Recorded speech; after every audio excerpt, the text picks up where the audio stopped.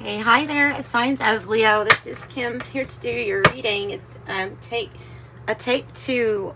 It was very confusing, and so I am going to use the Midnight Magic Tarot deck to do a Celtic cross so that we have some structure for the reading, and then I'll use the Kipper and Lenormand decks to clarify the Celtic cross.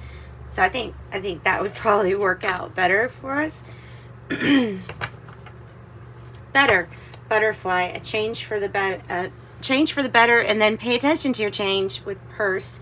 There is on the bottom. Let's see, anything else? Horseshoe, you have good luck. Okay, this might be a better reading. This might be a better reading. Broom, new home, new attitude. New home, new attitude. Okay, whoa. Well, it's the swan. How pretty. This is the swan here. If you look in the guidebook for animal spirit, it talks about like effortless creativity. It's almost, and it's also like elegant creativity. So there's something really nice about that, about being beautiful, and especially when it comes to some kind of creativity. Okay. So the swan. Anything else?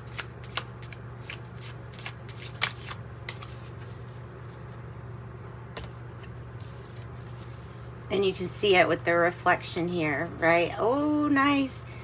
Firefly, you should expect like a manic burst of energy and brilliance, truly, with the firefly.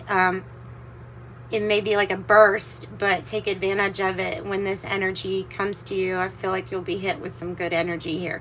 And then black egg is, it's about the throat chakra, and it's about finding your true, authentic voice, like who you are, or speaking in your authenticity.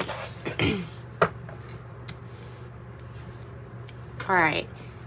So there's that part. Those are nice. And the fireflies, really high vibe here. We've got water signs and air signs so far.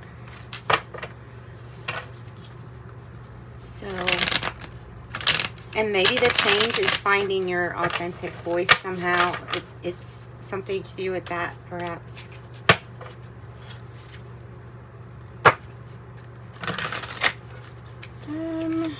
Okay.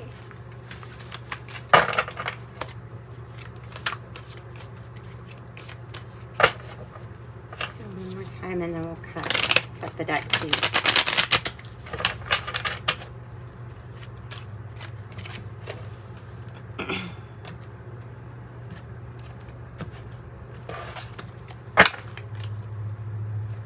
Bottom of the deck is the Nine of Swords in the reverse, and I look at this card as being like the answer, like a solution for something. Gotta find you're gonna have to find strength for whatever answer or this solution is. Let's see if that helps. Let's see that strength. Okay. Eight of Swords. The Sun in reverse. What's going on now? This reminds me of the first reading, because the first one was well, it wasn't completely done, but oh my goodness. What the heck?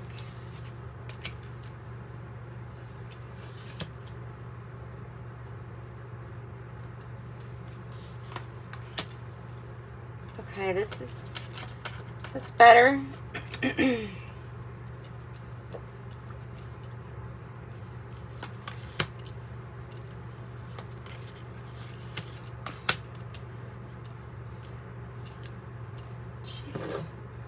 Two for the outcome.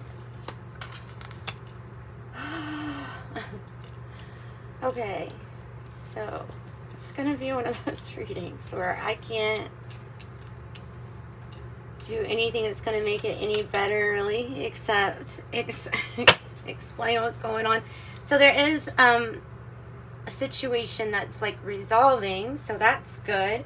With the Nine of Swords, it's coming out of a time of feeling I don't know, pretty depressed or sad.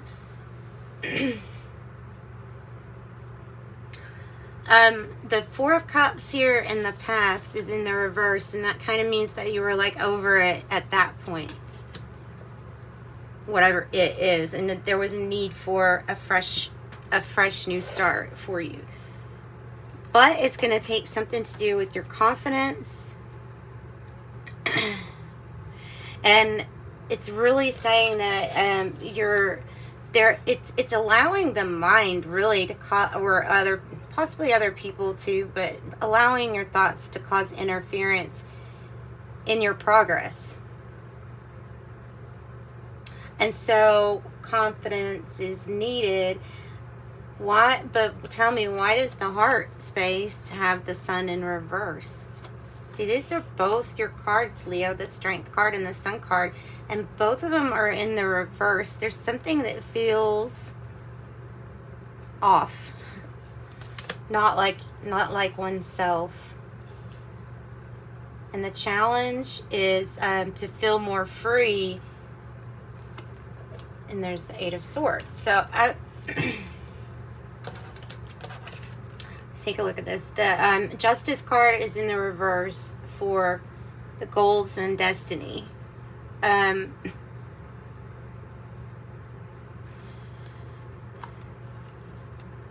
We're going to get clarification, because to me it feels like new something, a new partnership, or new soul contract, or new something like that. New. There's something new. But it's not, this is not a reading focused on what's new or coming in. This is obviously a reading about how you move past whatever's keeping you in the Eight of Swords. Okay, let me get a deck to clarify with.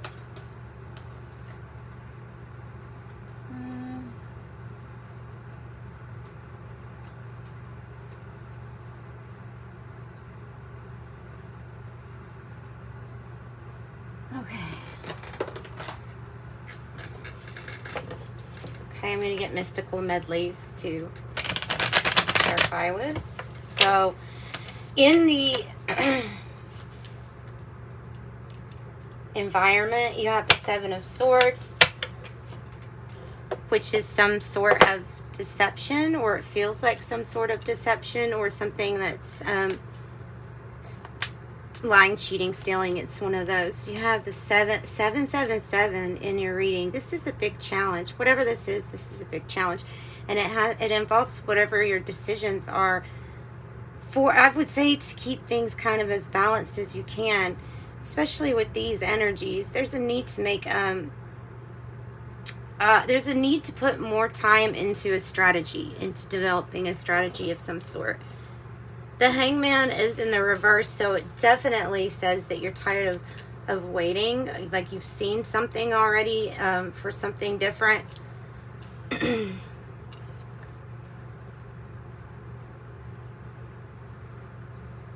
Get spiteful. I don't know why, but I'm getting spiteful off of the Seven of Swords. So you're tired of waiting. You're tired of waiting. The Page of Cups is new. This can represent even like a crush, a secret admirer, a makeover to a business or a career. It's the beginning of something. And then it's also, like I said, it's the end of whatever it is with the King of Wands in the reverse. There was a lot of pretending that everything was just fine when it wasn't. But that's a Leo thing, is not to really try to bother other people with feelings or emotions too much. And so with your own. So we sometimes pretend that everything's going fine just to, yeah, just to pacify maybe whoever we're talking to. Seven of Pentacles. In the reverse is like losing patience. It's losing patience. It's a need to reconsider what you're at, where you're at, and what you're building and who you're building with. And then the Three of Swords in the reverse is accepting an ending by putting it in the past, by putting some kind of heartache in the past. So that's basically the reading, but we'll get clarification because surely it's not just this, right? Tell me why the Sun and Strength are in the reverse. Eight of Pentacles in the reverse. Because something's not working. I think you could say it very, very plainly, like because something's just not working. Oh, God. Okay. 8-8. Tell me more about what's not working. A chapter that needs to be completed and then a new chapter. So what are we waiting on with the Hangman in reverse? For you to stop choosing the same lessons to learn over and over. What is not working is picking the same things, expecting different results. That's literally what that's saying. Don't deceive yourself. The energy of deception's in the air. Tell me why is deception in the air? Oh. Okay, so because it could be about reciprocity, about, oh, hey, everything's equal, but it might not be. You know what I'm saying? Because you have justice up here in the reverse, and the Six of Pentacles is like saying, oh, but yeah, we're compromising and everything's balanced, but I'm not so sure. Another page. This can be a message or some kind of news.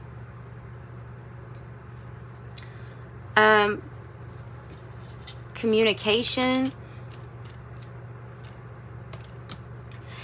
And the chance for miscommunication because of the Seven of Swords here.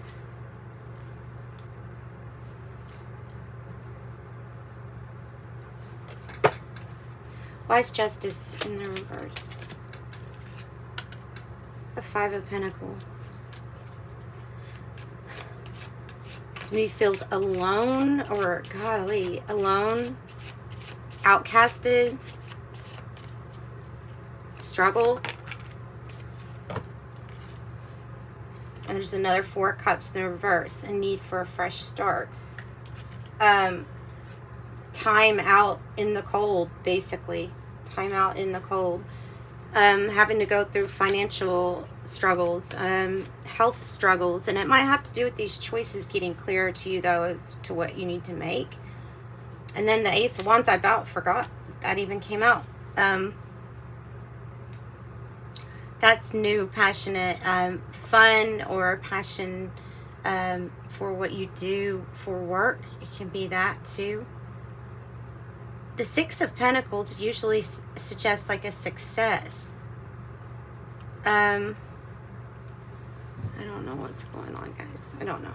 Future energy, Seven of Cups in the reverse. The Nine of Pentacles in the reverse, saying that more effort needs to be put in. And you'll get more out, I guess. More effort goes in. More reward will come out. Yeah, and there's abundance, celebration. It's Three of Cups. Reunion or getting together with friends. Possibly new friends, possibly old friends. Family, it can be anybody. It's after you see clearly what kind of effort needs to be put into. It feels like recovery. Into recovery. All right, so what is this new Page of Cups energy? The Magician in reverse. Devil, okay. More effort needs to be kept, keeping your devils at bay. Remember, it's just because you go up to another level, and it just means new devils. So you do have to, you have to watch out for the devils in every new situation too. Whatever this is, it's a tough conversation to be had about what motivates you and what just absolutely doesn't motivate you anymore. Nine of Swords. Nine of Swords. Tell me about King of Wands Seven of Pentacles and the Three of Swords in the reverse. Well, there's the fresh new start. Taking a leap of faith, fresh new start. Whatever you were putting energy into that didn't pay off, you like now know that, and you're ready to put some kind of heartache in the past. It's not going to be without like some kind of conflict. I hate that. I hate that, but I got to read it the way that it's coming out.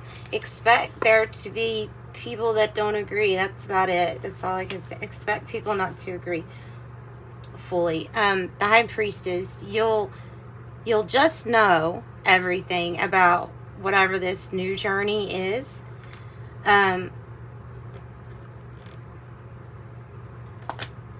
I wonder if that Five of Swords has to do with effort. Let me pull from this siren song.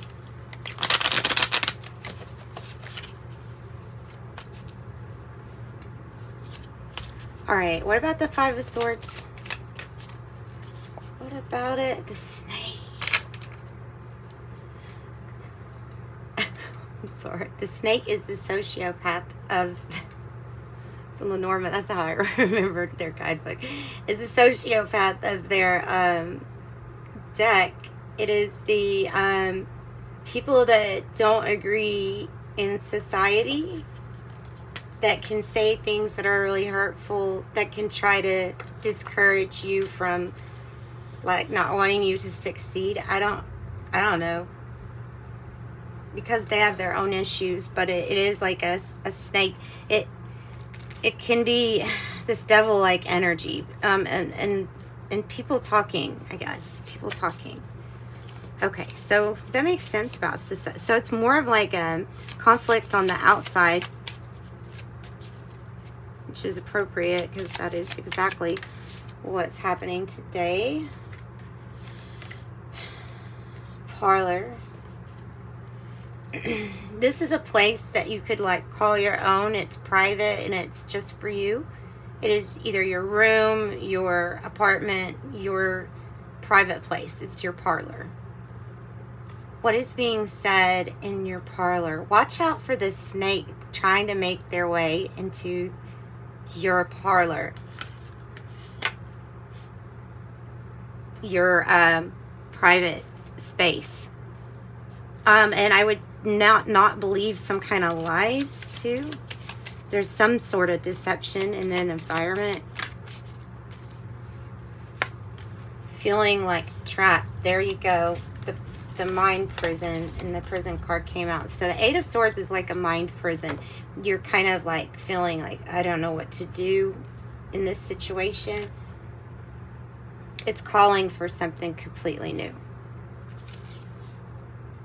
The Six of Swords. It's calling for you to go from one place to another. It's calling for you to leave somewhere. You'll have good luck, especially when you put in the effort to see the rewards that you're really wanting, right? With the bird and the clover. I have man and I have cross.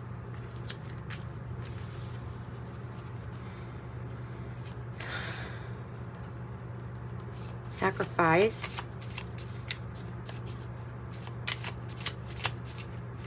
I don't know if this is this. Is this the snake? I don't know. Let me see. Who is this 28 man? Expecting something from you. Expecting something from you. And then you have the white cat. Loyalty. A pet. Loyalty or a friend. You're expecting this nice cat energy, and unfortunately I think somebody feels high and mighty or self-righteous. Behind the scenes, really a snake. This person really like talks bad about you, possibly. Rich gent is on, or gentleman is on the bottom of the deck. So what about this Five Finding your voice with the black egg. What about finding your voice then? The snake is right under your face. Fish. Wow, that kind of goes hand in hand with Christianity too, doesn't it? Like fish, the fish. This has been a really long road. You have a lot of resources and you have access to wealth and wealth resources. So this is very plentiful. Also, the stars is a really good card to get. So I'm going to get the book, The Siren Song, because I want to tell you, read what those mean. Ultimately, it's telling you to focus on your the resources that you have that are plentiful, and then I mean the stars. That's a beautiful card, and it's also the number 16. So you can't expect it to be something that comes easily necessary. But this is luck, success, focus, and prophecy. It offers clarity for your direction, and so you'll be like the fish navigating, just kind of going with the current, right? Let your divinity show, because like I said, there's a lot of lies underneath a mask of self-righteousness.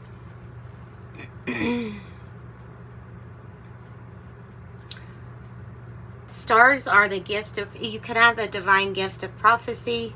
You're in divine guidance and alignment, or alignment with your divine guidance. And that's what I've got for you guys. Yeah, if you are looking for a private reading, I offer those, and my website is in the description box below. They're $24. They're not that bad, but so I do thank you, and I'm sending you much love and light as usual. Bye, Leos.